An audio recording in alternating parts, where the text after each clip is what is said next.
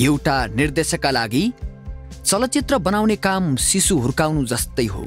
आफ्नै हृदयमा हुर्किएको कथा अथवा अरू कसैको हृदयमा उम्रिएको कथा।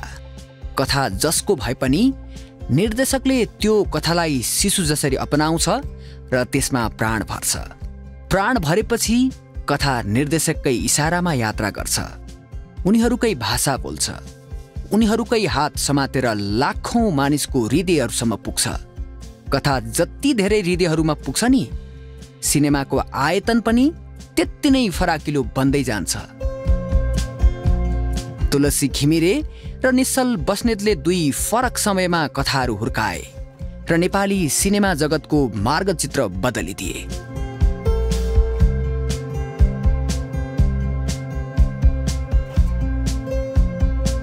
सन् 1951 मा भारतको कालिम्पोङमा जन्मिएका तुलसी घिमिरेको मनमा सानैदेखि चलचित्रको भोग जाग्यो।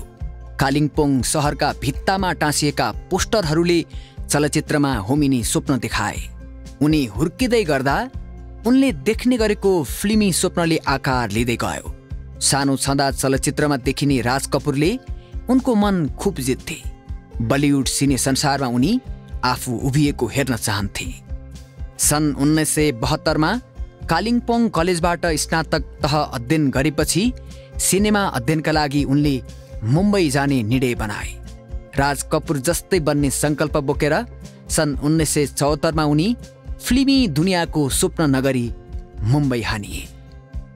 मुम्बई रहरको सहर भए तापनि उनका लागि सहज भने थिएन।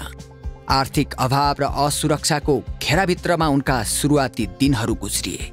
सपनाको सहर मुम्बई सामान्य पृष्ठभूमिका तुलसी घिमिरेका लागि निकै चुनौतीले भरिएको सहर बन्यो।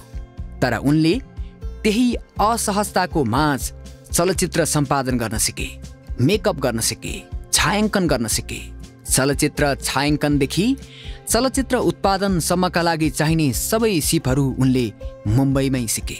नेपाली भाषा र नेपाली चलचित्र जगतको कलिलो धरातल उनलाई मुम्बईमै रहँदा थाहा भयो। नेपालमा फर्किएर नेपाली चलचित्र जगतमा केही गर्ने उनको सपनाको डोरी मुम्बईमै बुनियो। चलचित्र निर्माण तथा अध्ययनको दौरानमा करिब 20 वर्ष उनको मुम्बईमै बित्यो। तर उनी नेपाली चलचित्र क्षेत्रमा केही फरक काम गर्न चाहन्थे। पहिलो चलचित्र बाँसुरीको निर्माण गरेका तुलसी घिमिरे सन् 1994 मा नेपाल फर्किए। बाँसुरीबाट सुरु भएको उनको चलचित्र निर्देशन यात्रा कुसुमे रुमाल, अन्याय, लाहुरे, चिनो, दुई थोपा आँसु, कोसेली, दक्षिणा, बलिदान, दर्पण छाया लगायत 23वटा चलचित्रहरूसम्म आइपुग्यो। हेलो देव,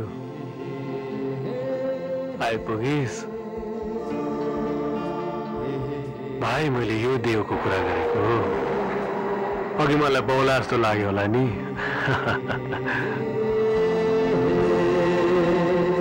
बुहारी अब त खुसी छौ। तर उनको चलचित्र निर्माण साधना भने अझै रोकिएको छैन। उनकै साधना र फरक प्रस्तुतिले नेपाली चलचित्र क्षेत्रले व्यावसायिकताको नयाँ बाटो पक्रियो। उनकै चलचित्र मार्फत नेपाली चलचित्र जगतले धेरै नायक नायिकाहरू पायो। थप आशा, उत्साह र नयाँ आधार पायो। उत्कृष्ट चलचित्र सम्पादनदेखि चलचित्र निर्देशनसम्म राष्ट्रिय तथा अन्तर्राष्ट्रिय विभिन्न सम्मानबाट सम्मानित भएका घिमिरेलाई चलचित्र विकास बोर्डले सन् 2020 मा लाइफ टाइम अचिभमेन्ट अवार्डबाट सम्मानित गर्यो। आँखा चिम्लिएर सोच्ने हो भने नेपाली चलचित्र निर्देशकको अग्रपंक्तिमा उनकै अनुहार आउँछ। उनले बनाएका कालजयी चलचित्रहरू आउँछन्। उनले उभाएका पात्र र देखाएका परिवेशहरू आउँछन्। चलचित्र सम्पादनदेखि अभिनयसम्म दखल राख्ने तुलसी घिमिरेको सिङ्गो जिन्दगी चलचित्र क्षेत्रमै समर्पित छ। उनी उमेरले 70 वर्षका भइसकेका छन्, तर नयाँ स्वादले भरिएका चलचित्रहरू नेपाली दर्शक माझमा ल्याउने उनको हुटुटी भने अझै जवान छ।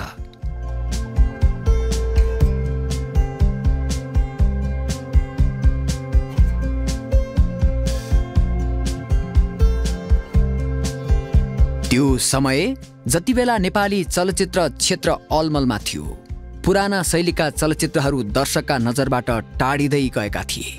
दर्शकले केही फरक खोजिरहेका थिए। त्यो समय जति बेला चलचित्र निर्माता सङ्घ नेपाली चलचित्र क्षेत्रमा सङ्कटकाल घोषणा गर्ने तयारी गर्दै थियो, नयाँ निर्देशक र नयाँ कथाको खोजीको चिन्तन गर्दै थियो, त्यही बेला नेपाली चलचित्र क्षेत्रले एउटा नयाँ अनुहार पायो, नयाँ निर्देशक पायो, निश्चल बस्नेत। त्यही अलमलको घडीमा निश्चल बस्नेतले बनाएको लुट चलचित्रले नेपाली चलचित्रको दृष्टिकोण र दिशा बदलिदियो। बल होइन पासा, दिमाग चाहिन्छ, दिमाग दिमाग दिमाग दिमाग। लुट चलचित्रबाट उनी उदायनन मात्रै नयाँ धारमा चलचित्र बनाउने ढोका खोलिदिए र सम्भावना देखाइदिए। विक्रम सम्वत 2037 सालमा झापामा जन्मिएका निश्चललाई सानो हुँदा के बन्छु भन्ने थाहा थिएन। उनी कहिले फुटबलर बन्न चाहन्थे त कहिले सङ्गीतकार, कहिले इन्जिनियर त कहिले डाक्टर। उनी अलमलमै थिए, पहिचानको बाटो खोजिरहेका थिए। अलमलकै घडीमा उनले भारतको मसुरीमा +2 अध्ययन गरे। त्यसपछि उनी सेफ कोर्स पढ्न अस्ट्रेलिया पुगे, तर उनले त्यहाँ पढाइ पुरा गर्न पाएनन्। सेफ बनेर खानेकुराको स्वाद बाँड्ने सपना उनको अधुरै रह्यो। नेपाल फर्किएपछि फिल्म अध्ययनका लागि उनी ओस्कार कलेजमा भर्ना भए। त्यहाँ उनले फिल्म मेकिङमा ब्याचलर अध्ययन गरे। फिल्म मेकिङ अध्ययन गर्दै गर्दा उनले थुप्रै स्वदेशी तथा विदेशी चलचित्रहरू हेरे, नेपाली चलचित्रको धरातल खोजे। त्यो निरन्तरताको खोजीले उनलाई चलचित्र निर्माणको आधार दिलायो। थिएटरको अभ्याससँग अभ्यस्त कलाकारहरूसँगको उनको सहकार्यले नेपाली चलचित्र निर्माणको धार नै बदलिदियो। लुटको सफलतापछि चलचित्र टलकजङ भर्सेस टुल्के ओस्कार मनोनयनमा पर्न सफल भयो। त्यसपछिको लुट 2ले पनि करोडौं दर्शकको मन जित्यो। निश्चल बस्नेतको परिचय चलचित्र निर्देशकका रूपमा मात्र स्थापित भएको छैन। निर्देशनसँगै उमा, फिटकिरी, प्रसाद, 2 रुपैयाँ लगायतका चलचित्रमा उनले गरेको उत्कृष्ट अभिनयले प्रशस्त प्रशंसा बटुलिसकेको छ। पछिल्लो समय म्युजिक भिडियोमा उनको अभिनयको माग दिन प्रतिदिन बढिरहेको छ। उनकै निर्देशनमा बनेको टलकजङ भर्सेस टुल्केले सन् 2015 को उत्कृष्ट निर्देशन राष्ट्रिय अवार्ड पायो। टलकजङ सिंह ठकुरी नाम सम्झेस। चलचित्रले समय र परिवेश बोल्न सक्नुपर्छ भन्ने मान्यता राख्ने निश्चल बस्नेत नेपाली चलचित्र उद्योगको विकास र गुणस्तरका लागि आशा लाग्दो कलाकार र अवसर हुन्। नेपाली सिनेमा जगतलाई व्यावसायिकताको बलियो आधार दिने र सम्भावना देखाउने तुलसी घिमिरे र निश्चल बस्नेत 2 फरक पुस्ताका निर्देशक हुन्। तुलसी घिमिरेको सुरुवाती दिनदेखि निश्चल बस्नेतको लुट 2 चलचित्रसम्म आइपुग्दा नेपाली चलचित्र क्षेत्रले धेरै उतार चढाव पार गरिसकेको छ। नेपाली चलचित्र क्षेत्रमा यी 2 पात्रले गरेको यात्रा, सङ्घर्ष र सफलता विशेष आजको युगान्तर। हामीले त्यो कुरा गर्दाखेरि नि निश्चल तिमीले त्यो सेलुलाइटको त्यो त्यति बेलाको हेरेको छौ? मतलब आइडिया छ तिमीलाई सेलुलाइटको? म ठ्याक्कै त्यो सेलुलोइडको एन्ड र डिजिटल एज सुरु हुने टाइम जुन पोर्सन थियो नि, ठ्याक्कै त्यो बेलामा चाहिँ म 2टा फिल्ममा एज एन असिस्टेन्ट काम गर्न पाएको थिएँ। आई नो अबाउट हुन्छ नि त्यो सेलुलोइडमा क्यानको युज, प्रोड्युसरको प्रेसर, डाइरेक्टरको प्रेसर, त्यो चाहिँ देख्ने मौका पाएको थिएँ। I was few lucky once भन्नु। Very good, it's lucky. Okay, and that was हुन्छ नि त्यो अर्कै। त्यतिखेर फिल्म बनाउनु भनेको कस्तो च्यालेन्जिङ थियो, and it looked easy but it was not easy. त्यो चाहिँ मैले फेस गरिरहेको थिएँ। मेरो चाहिँ म त्यो अगाडिको जेनेरेसनको फिल्ममा काम गरिरहेको छु होइन, अनि मेरो दिमाग चाहिँ अर्कै ठाउँमा घुमिरहेको हुन्थ्यो खालि, होइन, like why this is happening भन्ने खालको कुराहरू। आई वाज लाइक होइन एकदम धेरै इन्ट्रेस्टेड क्या त्यो फिल्म मेकिङ प्रोसेस के रहेछ, किनभने मेरो फिल्म ब्याकग्राउन्ड केही पनि नै छैन, दिमागमा मात्रै यति सोच राखेको छु कि I want to learn films भनेर। अनि म लागिरहेको छु एक कुरो, यस्तो हुँदो रहेछ है, यस्तो हुँदो रहेछ है भन्ने धेरै कुराहरू त म सरप्राइज नै भइरहेको थिएँ। लाइक त्यो सिक्दाखेरि एभ्रिथिङ न्यू है, लाइक नयाँ सबै चिज नयाँ होइन। अनि म त्योभन्दा अगाडि कस्तो सोच्थेँ कि मेरो हुन्छ लाइक होइन यस्तरी फिल्म बनाउनु हुँदैन, एकदम नयाँ सोच राखेर बनाउनुपर्छ भन्ने मेरो धारणा त्यतिकै त्योभन्दा अगाडि थियो क्या। जब त्यो काम गरेको देख्न थालेँ नि, सबैजना उत्तिकै मिहिनेत गरेर काम गरिरहेछ होइन।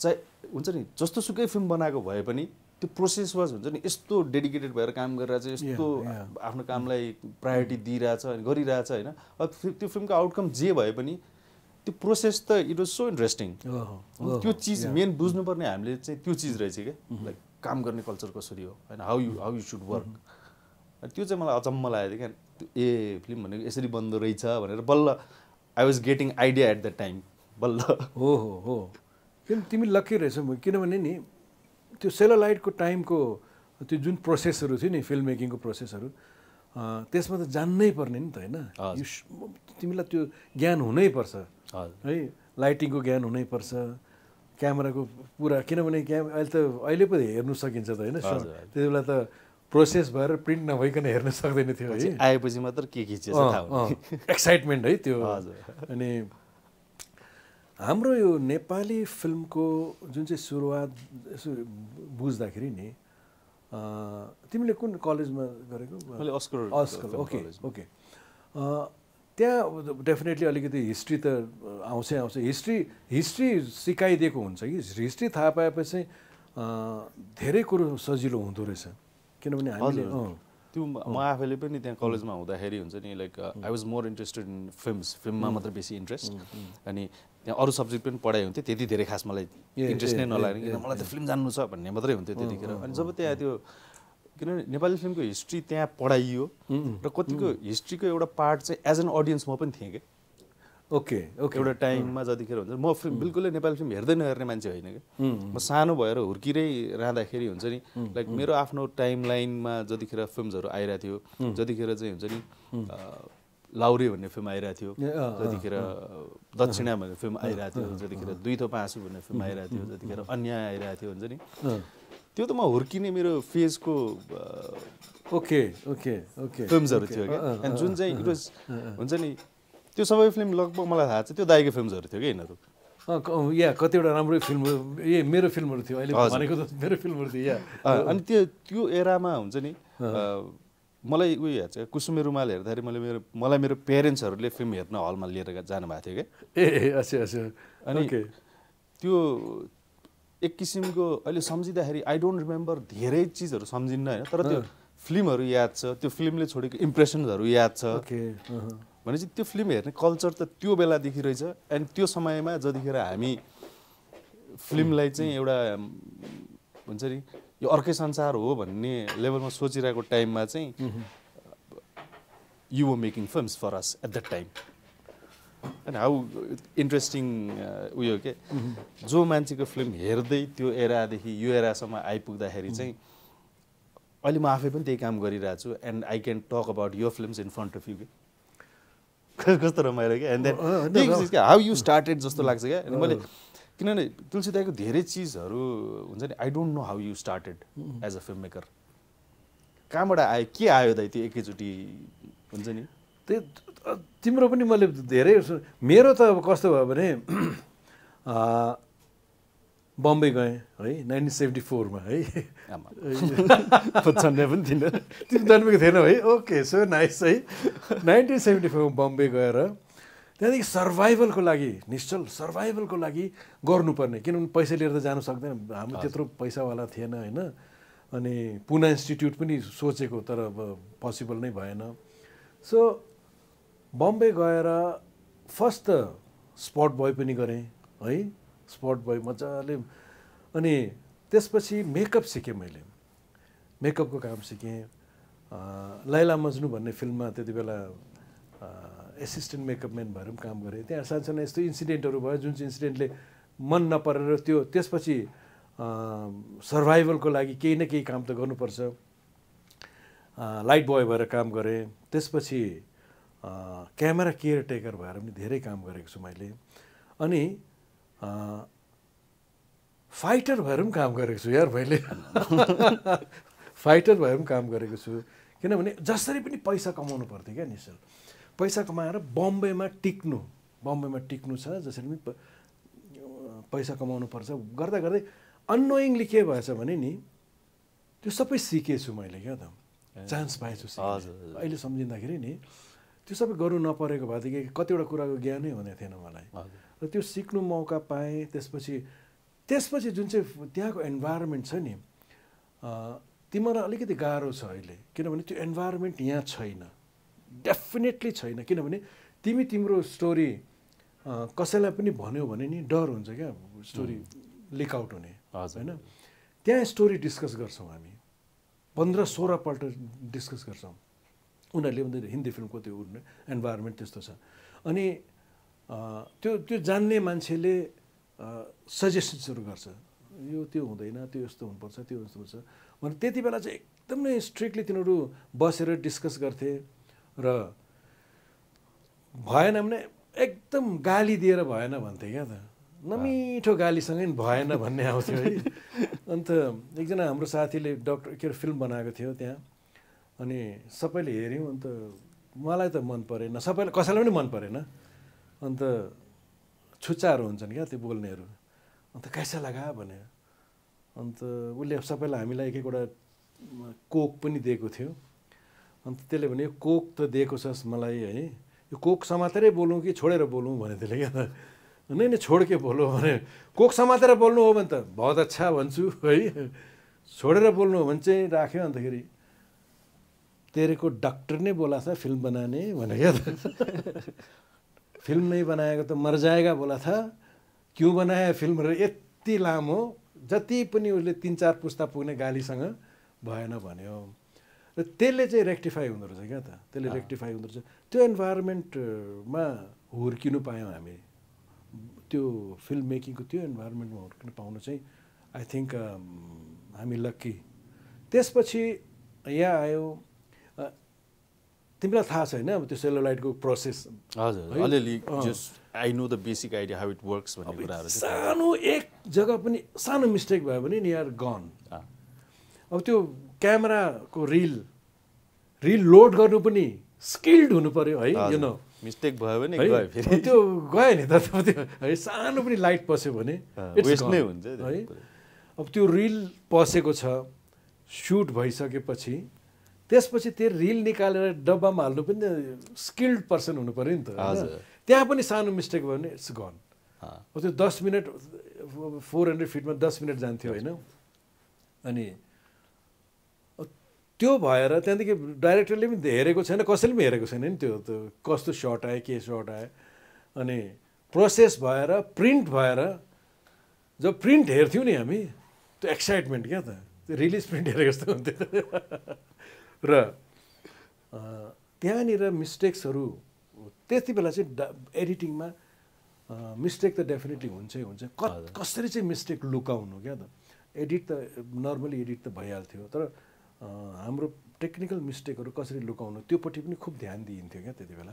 एउटा त्यो कस्तो संयोग जस्तो लाग्यो क्या होइन। त्यतिखेर त्यो हुन्छ नि एनालग युगमा भनौँ न, या त्यो रिलको युगमा, किन भन्दाखेरि त्यतिखेर हेर्न पाइँदैन थियो नि त, यु डु नट हाम्रो अप्सनै थिएन कि के खिचेको छ, कस्तो खिचियो भन्ने कुरा हेर्न पाइँदैन थियो। अहिले हामी डिजिटल एजमा चाहिँ हामीले के खिचिरहेछौँ त्यो ठिक छ कि छैन हेर्न पाउँछौँ, त्यो पनि लाइभ वेन इट्स ह्यापनिङ।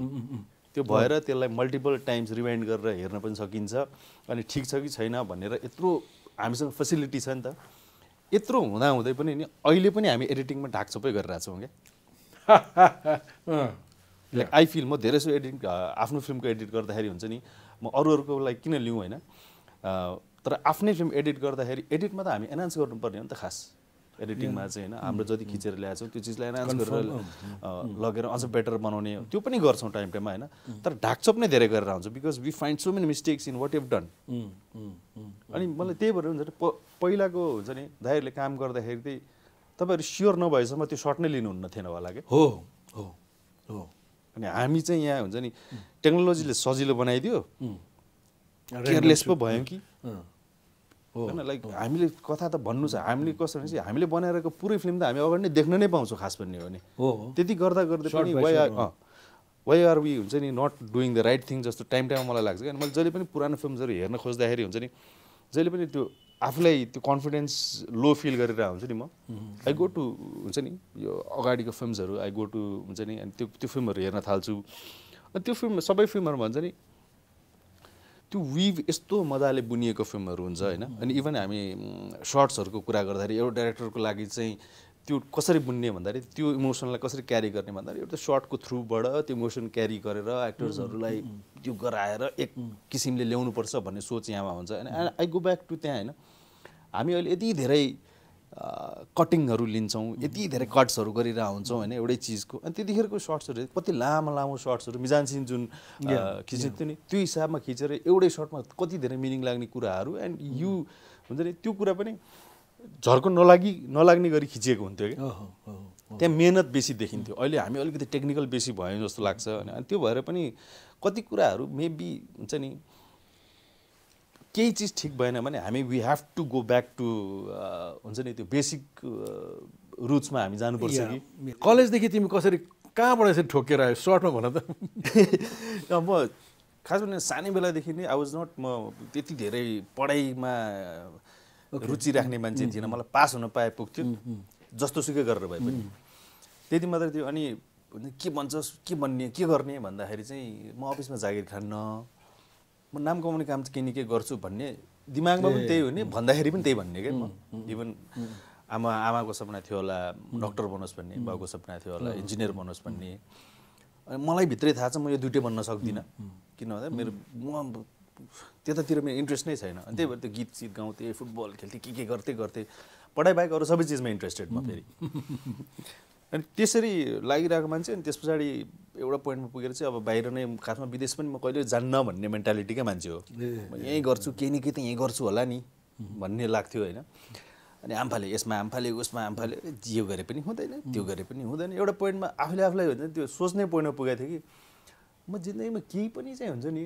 मैले जे गरे पनि म सक्सेसफुल हुन्नै क्या हो जे गरे पनि फेल भइरहेछ जे गरे पनि फेल भइरहेछ जे गरे पनि त्यो सोचे जस्तो रिजल्ट राम्रो रिजल्ट या अलिकति भन्छ नि एभरेज सेटिस्फाइङ रिजल्ट नै आइरहेको थिएन त्यही त्यो विरक्त लागेर चाहिँ अब जान्छु अस्ट्रेलिया जान्छु त्यहीँ काम गर्छु अनि आफूलाई इच्छा लागेको एउटा थियो 3D एनिमेसन त्यो पढ्छु भन्ने जे पढ्छु भनेर गएको त्यही पनि पढ्न पाइएन हस्पिटालिटी पढिरहेको थिएँ त्यहाँनिर किन भन्दाखेरि 2 वर्ष पढेपछि पिआर हुन्छ यहाँ भनेर त्यो सर्टकटलाई यहाँ भनेर अब अनि यतिसम्म मैले आफूलाई अनलकी फिल गरेँ त्यो टाइममा हुन्छ नि मैले गरेको सबै चिजहरू अधुरै थियो खास कम्प्लिट नै हुँदैन थियो क्या कहिले पनि अस्ट्रेलिया गएर जुन कलेजमा पढिरहेको थिएँ त्यो कलेजको त्यो 2 वर्षको डिग्री सकिनलाई हस्पिटालिटीको त्यो डिग्री सकिनलाई 6 महिना कि 4 महिना कति बाँकी थियो त्यति बाँकी हुँदाखेरि त्यो पढिरहेको कलेज पनि बन्द गरिदिइरहेको सरकारले अनि त्यो अब त्यो न डिग्री पाइनेवाला छ न त्यो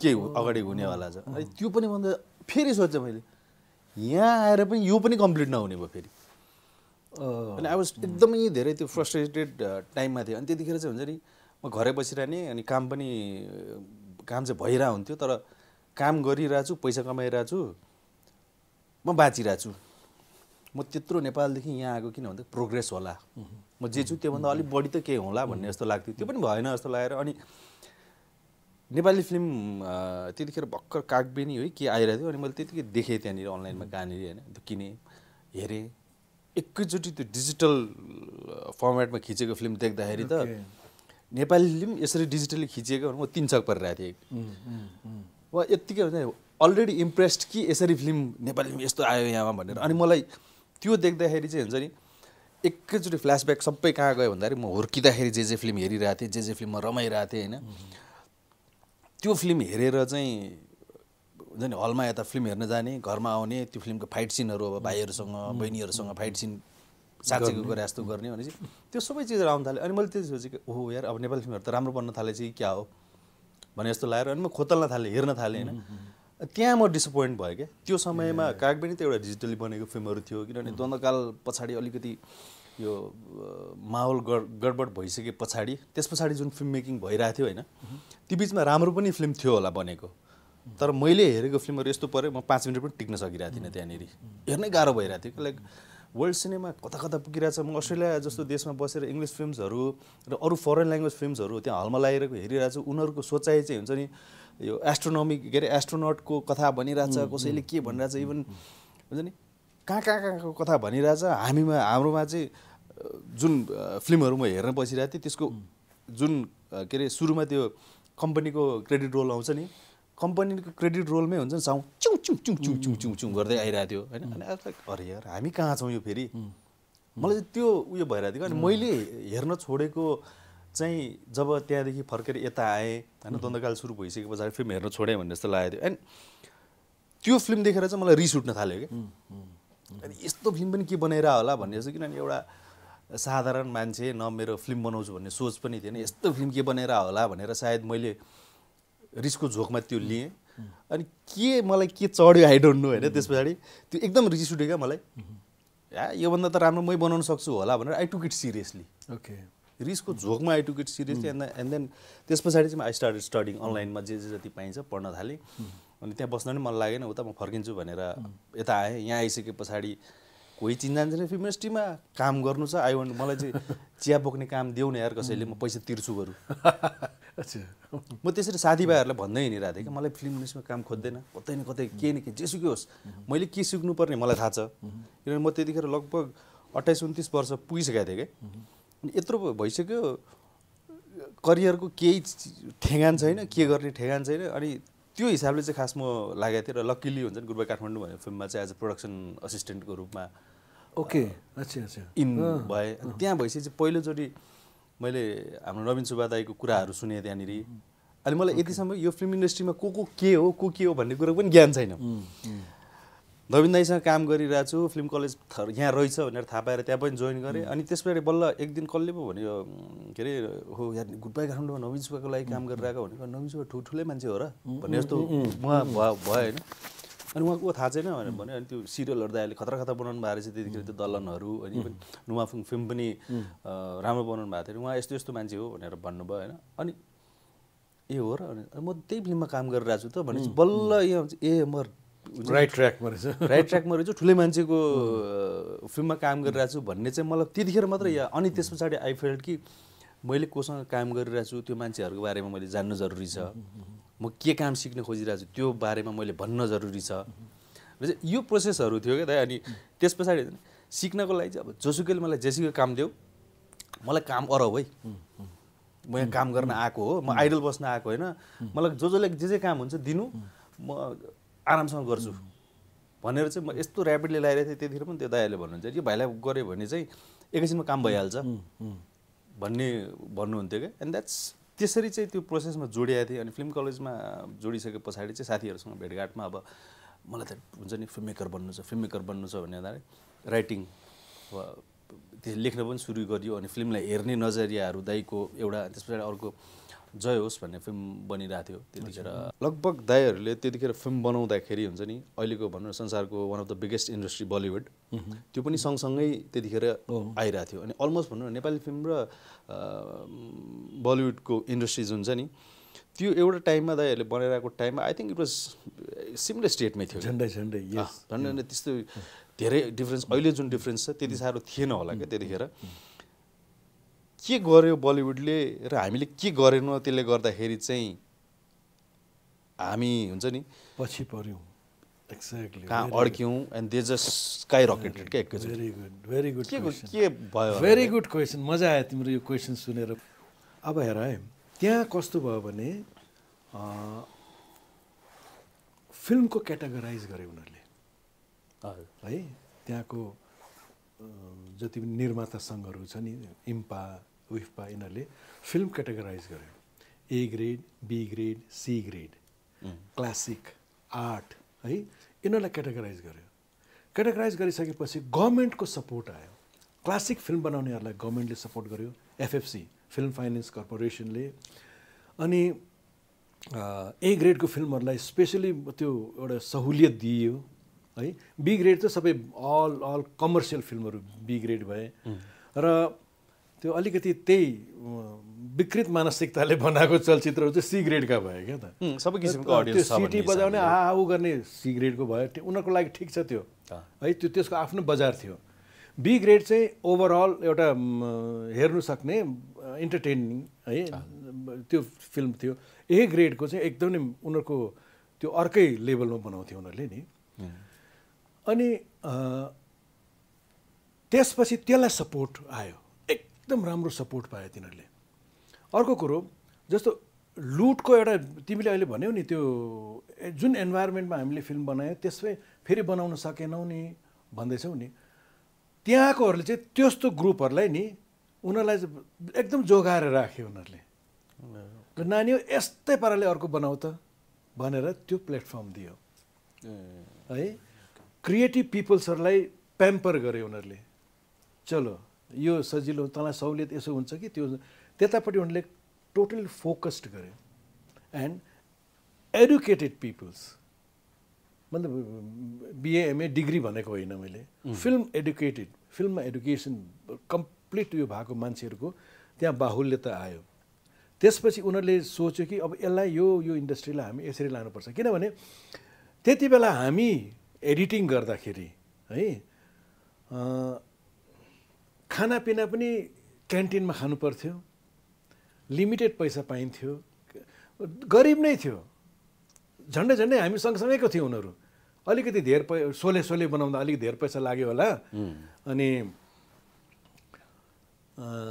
तर टेक्नोलोजी हेर्दाखेरि हामीले 16mm युज गऱ्यौँ होला उनीहरूले 35 त्यति मात्रै फरक रह्यो होला पर्फर्मिङ आर्टमा अलिकति जान्ने हाम्रोमा पनि थिए हाम्रोमा पनि राम्रो राम्रो एक्टर एक्ट्रेसेसहरू भए उनीहरूको पनि त्यति नै भए यति नै फरक भयो त्यसपछि इन्टरनेसनल फिल्म फेस्टिभल्सहरूमा ए ग्रेडको फिल्म र क्लासिक फिल्महरूलाई फटाफट उनीहरूले प्रमोट गर्यो र त्यो सबभन्दा ठुलो प्लस पोइन्ट भयो अब नेपालमा अब अघि तिमीसँग हामीले कुरा गर्दै गर्दाखेरि भन्यो नि तिमीले दाइ उनीहरूले यहाँ आएर है यहाँको क्यानभास युज गरेर उनीहरू क्लासिक्स फिल्म बनाएर वर्ल्डमा उनीहरूले आफ्नो आफ्नो ठाउँ बनाइरहेको छ अनि हामी आँगनमै पनि राम्रो नाच्नु जानिरहेको छैनौँ सो अन्त कहाँ चाहिँ भइरहेको छ त भन्दा हामीले हाम्रो जेनेरेसनबाट आउँदै जाँदा कमिङ जेनेरेसनको ब्राइट भाइहरूलाई त देखिरहन्छौँ नि त हामी एकदम यो भाइ यिनीहरू राम्रो छ यो ग्रुप राम्रो छ यो ग्रुप राम्रो छ हाम्रो नजरमा भइरहन्छन् तर एउटा सक्सेस हुन्छ फेरि अर्को ठाउँमा उनीहरू रनभुल्लोमा हुन्छन् क्या त उनीहरूलाई एउटा कुरो भइरहेको हुँदैन सपोर्ट पाइरहेको हुँदैन एन्ड एक्जिबिसन क्या त फिल्मको डिस्ट्रिब्युसन पार्ट छ नि उनीहरूलाई एकदम ज्ञान हुँदैन त्यो छुट्टै पार्ट हुन्छ 50% त त्यो पनि हो क्या त बनाउन आउँछ बेच्न आउँदैन बनाउनु त आउँछ नि कहाँ बेच्छ त्यो पनि थाहा छैन है कहाँ बिक्छ त्यो पनि थाहा छैन कसरी बेच्ने पनि अब यो पाटो चाहिँ डिस्ट्रिब्युसनको पाटो चाहिँ यहाँ चाहिँ हामीले अब के कारण हो पुरा सपोर्ट त्यहाँबाट भएन हाम्रो पालामा अलिकति सजिलो के थियो भने नि निश्चल डिस्ट्रिब्युसन कम्ती फिल्म बन्थ्यो र डिस्ट्रिब्युसनको लागि त्यति ठुलो समस्या हुँदैन थियो अलिकति सपोर्ट डिस्ट्रिब्युटरबाट पनि पाइन्थ्यो र एक्जिबिसनको लागि कम्ती प्रिन्ट्सहरू हुन्थ्यो जस्तो 4-5वटा 6वटा प्रिन्ट हुन्थ्यो एकजना उनीहरूले लिएर जान्थे रिप्रेजेन्टेटिभ्सहरूले लिएर जान्थे र सजिलै हुन्थ्यो तिमीहरूले बनाउने टाइममा चाहिँ थुप्रो फिल्म बन्यो थुप्रो फिल्म कस्तो बन्यो भने बाढै आयो नि त कस्तो भने मैले देख्दैछु नि अब त्यसमा गुड फिल्म्स र ब्याड फिल्म्स आउँदै आएन क्या त्यो उनी त्यो अब तिमीले राम्रो फिल्म बनाएको छौ तिम्रो 1000वटा पोस्टर छपाएको छ भने अर्कोले बकवास फिल्म बनाएर 10,000 पोस्टर छापिदिन्छ र वरिपरि हालिदिन्छ अन्त भ्युवर्सहरूलाई त थाहा हुँदैन नि तिम्रो फिल्म बेटर हो भनेर अब यहाँनिर डिस्ट्रिब्युटरको रोल अनि मेन चाहिँ पत्रकार भाइ बहिनीहरूको रोल उनीहरूले हेरेर सठिक कुरा पब्लिकसम्म पुर्याइदिएदेखि हाम्रो भ्युवर्स महानुभावहरूसम्म पुर्याइदिएदेखि र क्याटेगराइज गरिदिएदेखि मेरो पोइन्ट अफ भ्यूमा चाहिँ त्यस्तो हो त्यस्तो हाउ यु फिल कि मतलब कस्तो हुनुपर्ने भन्ने कुरा यो मलाई लाग्ने पनि त्यही कति कुराहरू छ कि लाइक यहाँ वर्षमा 100वटा फिल्म बन्छ क्या अहिले एभरेजमा भनौँ न वर्षमा 100वटा फिल्म बन्छ भने कि 100वटै फिल्म चाहिँ हुन्छ नि हो it's a film at the end तर त्यसलाई हेर्ने या त्यसको मेकरहरू त्यसको सबै टेक्निसियन्सहरू हुन्छ नि बनाउने सबैहरूलाई चाहिँ सबै एउटै क्याटेगोरीमा पर्ने फिल्महरू हो त त्यो एक्ज्याक्टली होइन सर्टेनली होइन अनि त्यो सबैको पब्लिसिटी उस्तै खालको छ त्यो सबैको मिडिया कभरेज पाउने तरिका उही खालको छ होइन त्यो सबैको हुन्छ नि भनेपछि जोसुकैले जस्तोसुकै फिल्म बनाओस् होइन त्यसको अब ग्रेडिङ छैन भनौँ न भने चाहिँ अब यो सबै फिल्म मेकरहरू एउटै क्याटेगोरीमा परेको त्यस पछाडि भनेपछि हामीले हुन्छ नि यो 100 वटा फिल्ममा 5 वटा फिल्म राम्रो भइदियो भने पनि 95 वटा बाँकी 95 वटा फिल्मले चाहिँ नेपाली फिल्म कस्तो भनेर चाहिँ अडियन्सको मनमा चाहिँ रिप्रेजेन्ट चाहिँ त्यसले गरिरहेछ या इम्प्रेसन चाहिँ त्यसले छोडिरहेछ अनि एउटा राम्रो भनेको फिल्म हेर्नलाई उसले हुन्छ नि 1 वर्ष 1.5 वर्ष कुर्नुपर्छ भनेपछि अर्कोचोटि फिल्म हेर्नलाई पनि त्यो फिल्मको मेरिटकै आधारमा नै कुर्नुपर्छ क्या उसलाई जबसम्म त्यो फिल्म राम्रो छ भन्ने हल्ला सुन्दैन तबसम्म जाँदैन किन भन्दाखेरि चाहिँ एउटा फिल्म आएर चाहिँ एउटा इम्प्रेसन बनाइदिन्छ बाँकी अर्को 90 वटाले जस्तो बनाइदिन्छ किनभने एउटा फिल्म इम्प्रेस भएपछि मान्छे रिपिटेडली अरू 3-4 वटा फिल्म हेर्न त जान्छ नि त त्यो 3-4 वटा फिल्मले चाहिँ राम्रो छ भन्ने इमेज फलो गर्दिएन भने अनि फेरि त्यो मान्छेले चाहिँ अब त हेरिन्न यार नेपाली फिल्म एक्ज्याक्टली त्यो चिज चाहिँ त्यो रिपिटेडली भइरहेछ कि एभ्री इयर नै हरेक वर्ष फिल्म बन्छ हरेक वर्ष त्यही 4 वटा 5 वटाले राम्रो इम्प्रेसन छोड्छ त्यस पछाडि फेरि उही भइरहेछ अनि हरेकचोटि अडियन्सले चाहिँ पछिल्लो टाइम आएर यतिसम्म पनि भन्न थालिसक्यो कि नेपाली फिल्म मेकरहरूले ट्रेलर चाहिँ राम्रो बनाउन थाले है झुक्काउनु चाहिँ थाले राम्रोसँग होइन हलमा गइसकेपछि फिल्म हेर्दाखेरि त उही हो फेरि भनेर चाहिँ यहाँ भनिरहेको हुन्छ सायद हामीमा त्यो प्रोफेसनली गर्नुपर्ने कति चिजहरू हामीले फलो नगरेर होला जस्तो लाग्छ किनभने बाहिरको इन्डस्ट्रीमा अरू ठाउँको इन्डस्ट्रीमा त्यहाँभित्र घुस्न हैन त्यहाँभित्र घुसेर मेन स्ट्रिममै काम गर्न एउटा फिल्म बनाउन एउटा गीत निकाल्न एउटा नोभल निकाल्न एउटा आर्ट बनाउनलाई एकदम गाह्रो छ क्या यहाँ सजिलैसँग आइरहेको छ अनि सजिलै हुन्छ नि आज म यत्रो वर्ष स्ट्रगल गरेर एउटा पोइन्टमा आएँ यत्रो वर्ष स्ट्रगल गरेर फिल्म बनाइरहेको छु यो गरिरहेको छु एउटा हुन्छ नि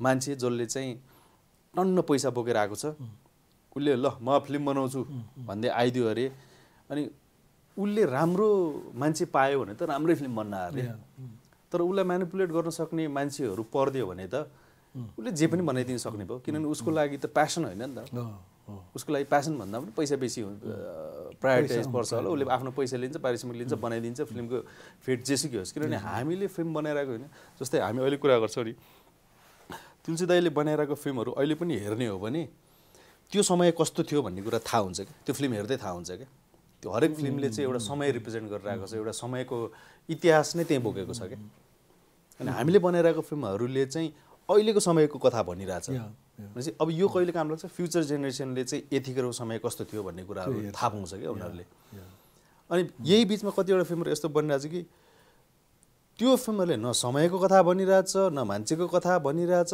के भनिरहेछ भन्दाखेरि व्यापार गर्ने तरिका यो हो भनेर चाहिँ न आर्टलाई प्रायोरिटी दिएको छ न कमर्सियल भ्याल्युलाई प्रायोरिटी दिएको छ के गरेर फिल्महरू बनाइरहेछ क्या अनि त्यो पनि प्रब्लम हो खास इन्टरनेसनल मार्केटमा जाने एउटा ढोका खोलिदियो भने इन्टरनेसनल मार्केटको एकदमै ठुलो ठाउँ छ त्यो प्लेटफर्म एकदमै ठुलो छ त्यहाँ जानको लागि जस्तो इन्टरनेसनल मार्केटमा जाँदाखेरि 5 करोड पाइन्छ भने है त्यो 5 करोड त मलाई पनि चाहियो नि त त्यो त निश्चललाई पनि चाहियो त्यो जसलाई पनि चाहियो नि तर 5 करोडको क्राइटेरिया चाहिँ के हो त होइन त्यो 12-15 वटा जुन चाहिँ छ नि त्यो त फेरि स्टडी गर्नु पऱ्यो नि त मैले होइन हजुर त्यो गर्ने बित्तिकै त्यो स्ट्यान्डर्ड फिल्मको स्ट्यान्डर्ड स्वतः माथि जाइहाल्छ किनकि तिमीले पनि स्टडी गर्नु पऱ्यो तिमीले पनि मेहनत गर्नु पऱ्यो मैले पनि मेहनत ठोकपिट गरेर त हुँदैन अब मैले बिर्ता मोड दमक र यो भैरवमा अपार सफलताको 51 दिन भनेर लेख्ने मात्रै मेरो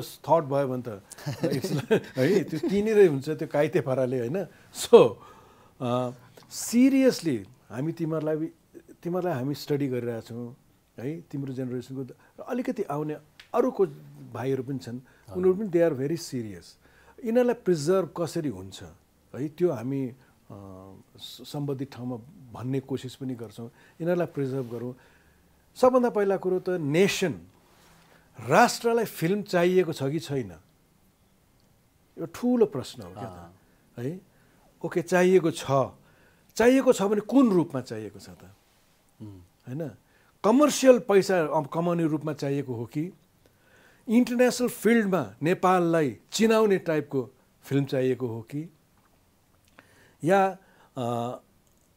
यहाँको संस्कृतिको प्रिजर्भेसन होइन त्यसको लागि चाहिएको कि नेसनलाई कुन रूपमा कस्तो अनुहार देखाउने चलचित्रहरू चाहिएको छ त्यो स्पष्ट गरिदियो भने गभर्मेन्टले है हामी त्यो ट्र्याकमा गर्छौँ नि त हो यो चाहिँ सायद क्ल्यारिटी नभएरै होला जस्तो लाग्छ एक्ज्याक्टली गभर्मेन्टले हुन्छ नि विकास बोर्ड जुन खटाएको छ होइन हाम्रो गभर्मेन्टलाई चाहिँ हुन्छ नि नेपाल रिप्रेजेन्ट गर्ने कस्तो फिल्म चाहिएको छ भन्ने कुराको चाहिँ हामीलाई आइडिया छैन क्या त्यो प्रब्लम देख्छु म क्या त हामी चाहिँ फिल्म चाहिँ बनाइरहेको छौँ किन मलाई इच्छा लाग्ने चिज म बनाइरहेको छु नि त अर्कोलाई इच्छा लाग्ने चिज अर्कोले बनाइरहेको छ तर नेसनले चाहिँ किन सपोर्ट गर्छ या नेसनले सपोर्ट गर्ने खालको चिजहरू चाहिँ हामीले किन बनाइरहेको छौँ कसैलाई थाहै छैन जब इन्डिया आजाद भयो नि इन्डिपेन्डेन्ट हुने बित्तिकै देशभक्तिको फिल्महरू बने धडाधड देशभक्ति जगाउने र अब इन्डियामा भगत सिंह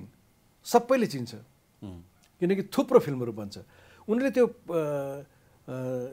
तानाजी हिजो अस्ति रिलिज भयो होइन तानाजी को रहेछ सबैले थाहा पायो शिवाजी को रहेछ सबैले थाहा पायो अनि हाम्रो पनि यहाँ ऐतिहासिक पात्रहरू अचम्मको पात्रहरू छन् क्या त माई गड यस्तो पनि धरतीमा आएको थियो यस्तो खालको मान्छे पनि त्यस्तो पात्रहरू छन् हामी फिल्म बनाउन सक्दैनौँ किनकि सपोर्ट छैन त्यो फिल्म बनायो भने चल्छ कि चल्दैन हामीलाई प्रब्लम छ नि त अब बट इन्टरनेसनल फिल्डमा चाहिँ इन्टरनेसनल मार्केटमा चाहिँ यस्तो चलचित्रहरू चाहिएको छ है राय उभौलीको कुराहरू गरौँ या होइन टिपिकल कुराहरू छन् क्या त है यहाँ हाम्रो कुमारीको कुराहरू गरौँ कुमारी पनि बन्यो तर जुन पाराले बन्नुपर्ने थियो अब हामीले त्यति बेला बन्यो ठिक छ सेल्युट उहाँहरूलाई हामी सदा स्मरण गर्छौँ तर अहिले बुझ्दाखेरि त धेरै गहिरो कुरा रहेछ क्या त्यो गहिराइमा उत्रेर ती फिल्महरू बनाइयो भने दसैँ तिहारको त्यो सेन्टिमेन्टहरूमाथि फिल्म बनाइयो भने कल्चर्ड बेस्ड फिल्महरू बनाइनुपर्छ अब विविधता हेर नेपाली फिल्म बनाउनु कि तर एकजनाले थारू कल्चरमाथि बेस्ड गरेर नेपाली फिल्म बनाउन एउटाले लिम्बू जस्तो नुमाफुङ नेपाली फिल्म हो नि तर लिम्बू कल्चरमाथि बेस्ड छ इट लुक्स भेरी ब्युटिफुल है र अब नेवारी कल्चरमाथि बेस्ड गरेर नेपाली फिल्म बनाऊ त्यो राजमतीलाई नेपालीमा ट्रान्सलेट गरेर के अरे डब गर्नु पाएको भएदेखि एउटा माइलस्टोन हुन्थ्यो त्यो है र कल्चर बेस्ड फिल्महरू क्या त यो माथि एकदम ध्यान दिनुपर्छ यो डेफिनेटली यो ध्यान दिनुपर्छ भाइहरूले पनि त्यो अलिकति त्यतापट्टि फोकस्ड गर्नु कि हामीमा यति धेरै कल्चर छ तिमीले हिँडिरहन्छौ तिमीलाई देखिरहन्छौ कतिवटा कस्तो कल्चर रहेछ होइन र यो सबै कल्चर नेपाली फिल्म नै बनाउनुपर्छ तर डिफ्रेन्ट त्यो कल्चरको त्यो रङ दिएर क्या त त्यो कलरफुल कल्चरहरूलाई बेस गरेर फिल्म बनायो भने हामी कहिले पनि अनसक्सेस हुँदैनौँ क्या त तर त्यसलाई सपोर्ट चाहिँ गभर्मेन्टकै चाहिन्छ त्यो इन्डिभिजुअल बेसिस भन्दा पनि अब त्यो कलेक्टिभ त्यहाँबाट आयो भने चाहिँ हुने रहेछ त्यो फर्स्ट गढवाली फिल्म मैले डाइरेक्सन गरेको screen play direction and edit मैले गरेको त्यसको लास्ट डेमा बम्बेमा सुटिङ भइरहेको थियो अनि लास्ट डे सुटिङ यसो बाहिर निस्किनु त्यति बेला टेलिग्राम हुन्थ्यो क्या त फोनहरू थिएन मोबाइल त थिँदै थिएन टेलिग्राम म बाहिर निस्किने बित्तिकै टेलिग्राम आयो फादर एक्सपायर्ड स्टार्ट इमिडिएटली भनेर बम्बेमा थिएँ म मेरो फादर कालिम्पोङमा एक्सपायर्ड एन्ड लाएर एकछिन उभिएँ लास्ट डे अफ सुटिङ म फादरलाई भेट्दिनँ किनकि त्यति बेला फिल्म के अरे प्लेनको टिकट पाइँदैन थियो एकदम नै मुस्किल हुन्थ्यो प्लेनको टिकट पाउनु ट्रेनमा जाँदाखेरि मलाई 2 दिन लाग्छ 2 दिन डेड बडी म पाउँदैन भेट्दिनँ र बित्ने त बितेर गएँ अब मैले आजको सुटिङ गरिनँ भने यो मुस्किलले सकेको उसले मतलब पैसाको धेरै त कहाँ हुन्छ र अनि यो सुटिङ सकिनँ भने यसलाई ठुलो प्रब्लम हुन्छ भनेर त्यो टेलिग्राम खल्तीमा हालेर दिनभरि चुपचाप सुटिङ गरिबसेँ सुटिङ सकेर भोलिपल्ट उनीहरूले मलाई धेरै फेलिसिटेसन गर्नु बोलाएको थियो के बेलुका चाहिँ उनीहरूलाई के भन्यो भने सरी भोलि तपाईँहरूको समक्ष आउनु पनि सक्दिनँ म मेरो केही कपडाहरू लिएर म राति नै अहिले बिहान 6 बजीको ट्रेन छ 6 बजीको ट्रेन समातेर आम गोइङ ब्याक टु मतलब के अरे म कालिम्पोङ जाँदैछु किन भनेर सोधेँ माई फादर एक्सपायर्ड भनेर त्यो दिएँ मैले, त्यो देखाएँ उनीहरूलाई है। अनि त्यो दिनको थट क्या त निश्चल, सुटिङ त गरिरहेको छु होइन, तिमीलाई थाहा छ होइन, एउटा लास्ट डे भनेपछि तिमीलाई कत्रो टेन्सन हुन्छ। कुनै पनि सर्ट त्यति बेला फेरि सेलुलाइटको होइन, एउटा सर्ट छुट्नु हुँदैन, त्यो टेन्सन अर्को। अनि घरिघरि सम्झना चाहिँ के हुन्छ भने फादरको डेड बडी राखेको होला होइन, सबैजना रोइरहेको होला त्यो। अन्त म करेक्ट गर्दैछु, म छोडेर जानुपर्ने हो कि, त्यो दुविधा पनि थियो क्या। त्यो बेलामा एउटा असल छोरा हो भने फुत्त बाबुको अन्त्येष्टि गर्नुको लागि पुग्छ। तर मलाई के लाग्यो भने म पुग्नु 2 दिन लाग्छ भाया क्यालकाटा आउनु पर्थ्यो। त्यति बेला डाइरेक्ट ट्रेन पनि थिएन, फ्लाइटको टिकट त पोसिबल नै हुँदैन थियो।